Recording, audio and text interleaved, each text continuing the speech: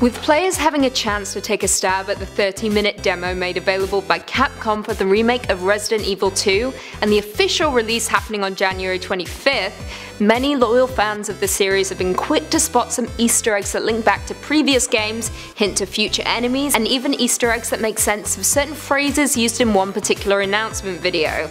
Hint hint. So today on Top 10 Gaming, we're going to be counting down the top 10 scariest Easter eggs you missed in Resident Evil 2. Let's jump in.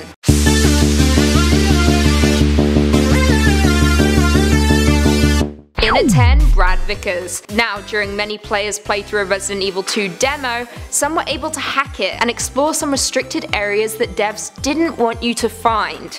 Just yet anyway. In a video uploaded to YouTube by Nico Run, Leon explores several areas that had been blocked off in the demo. Now, no one quite knows how the user managed this, but is likely that he used a cheat code or some kind of mod that allowed him to explore outside of the station. Now, in the original Resident Evil 2, Brad Vickers' zombified corpse can be seen under the front courtyard of the RCPD, which is restricted in the demo of the remake. So, of course, many players were curious whether Brad would be there. Sadly, he wasn't. However, he did make an appearance somewhere else, which leads us into our next number. In at 9, Stars. In the original Resident Evil 2 and even Resident Evil 3, in the police department you can find a picture of the Stars team hanging on the wall in one of the offices. Now, in the demo, in the dark room, which is also the save room, you can find this very same picture laying in the development fluid. Take a look. In at 8, Leon's jacket. Now this one is a blink and you'll miss it Easter egg. In the original version of the demo, there was a one-frame glitch where you can see Leon's civilian clothing as opposed to his police uniform. It's also the jacket that Leon donned briefly in the trailer to the game. Now was this an intentional glitch put in there by devs to trick us, or was it truly a glitch, considering it was removed in the updated demo? A similar jacket is also seen hanging on a coat rack in the demo inside of the police department. Perhaps it's the same one?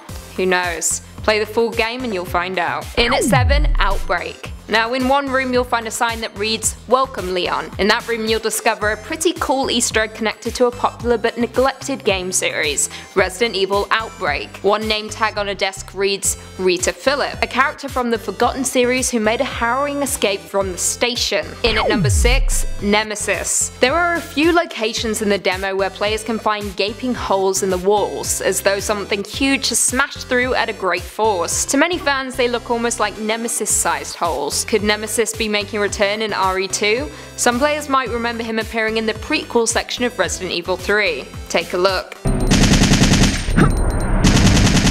In at 5, In Loving Memory. In the entrance hall of the police station you'll find a memorial statue adorned with lists of names, likely officers that were killed in action. Now, in reality these names are actually Capcom's localization team. Pretty cool.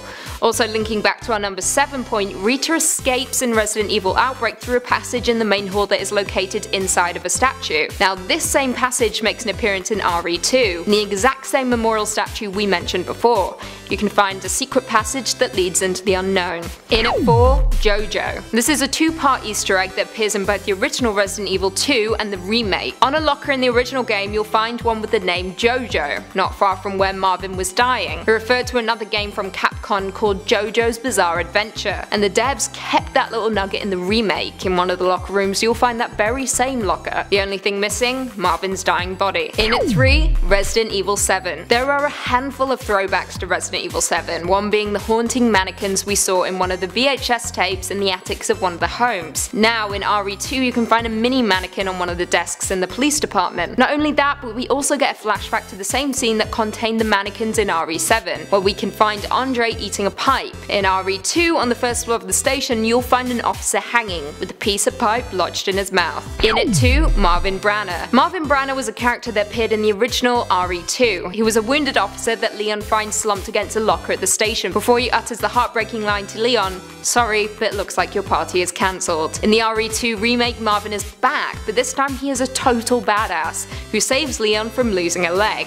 Not only that, but if you look around the station, you'll find posters on the wall showing that Marvin was named Officer of the Month. Good on you, Marvin. And finally, in at number 1, RCPD motto. Now, this is a throwback to the announcement video Capcom made for RE2, where one of the producers was wearing a shirt that had the phrase, "We do it." Turns out this phrase is actually the RCPD motto, which can be seen on a bronze statue inside of the police department. Well, there we have it. Did you catch any of these Easter eggs? Did you have a chance to play the demo, or are you waiting for the release of the full game? I know I am. If you haven't already, be sure to give this video a big thumbs up, subscribe and turn on notifications so you never miss another gaming vid. And until next time, see you later.